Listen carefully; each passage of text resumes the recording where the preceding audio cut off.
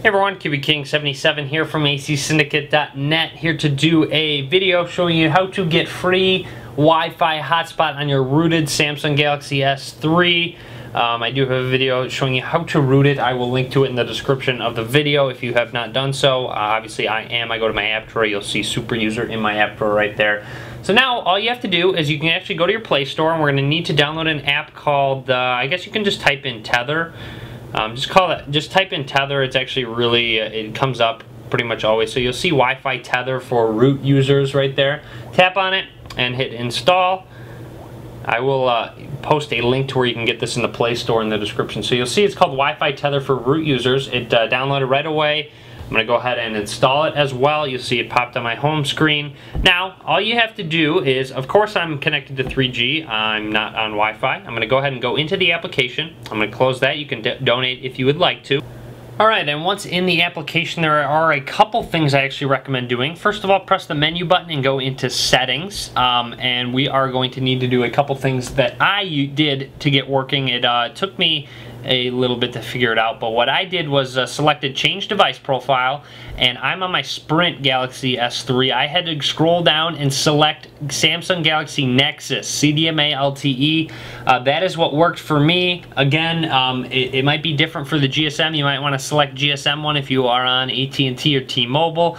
But otherwise, I selected Samsung Galaxy Nexus CDMA LTE. You can try other ones along with generic ICS. You can try all of those, but what I got to work was Samsung Galaxy Nexus CDMA LTE. Another thing I'm also going to recommend is enable Wi-Fi encryption. What that's going to do is allow you to set a passcode to connect to your basically to connect to your Wi-Fi hotspot. So it needs to be between 8 and 30 characters long, so I can do something like QBKing77 and hit OK. So there's my passcode. That's my passphrase. That's what I'll need to type in, and there we have it. So now what I should be able to do is tap this icon, and it should start tethering. You need to allow it super user permissions, of course, and it's going to go ahead and start your tethering. And it says please wait while starting. Looks like it's taking a little bit of time, and there we go. So now it looks like it should be broadcasting a signal now. What we can do now is actually go to our PC. Alright, and on my PC you will see I'm not connected to any network, but you do see Android Tether right here. So you'll see Android Tether. What you can do is just hit connect, and it should say type in that network security key, which of course is QBKing77, and then hit OK. Obviously you don't need to set a passcode if you don't want to. That's just what I recommend. It looks like your phone did vibrate, and it recognizes that Tim PC is connected right there. So it did recognize it, and now it should say connected, and it did. So it looks like connected. I should be able to try it out, so let's go ahead and open up my browser.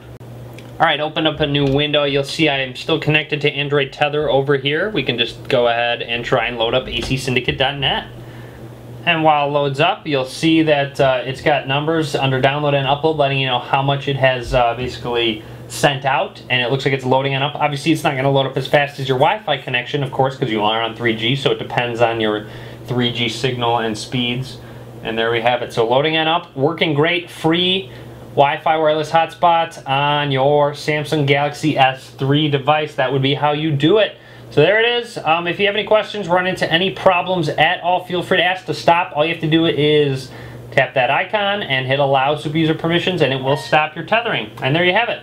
So that would be it. That's how you get free Wi-Fi hotspot tethering on your Samsung Galaxy S3. Be sure to leave a comment. Hopefully this worked. Be sure to subscribe as well. Follow me on Facebook, Twitter, and Google+. All links will be in the description of the video below. And as always, thanks for watching. Be sure to give this video a thumbs up.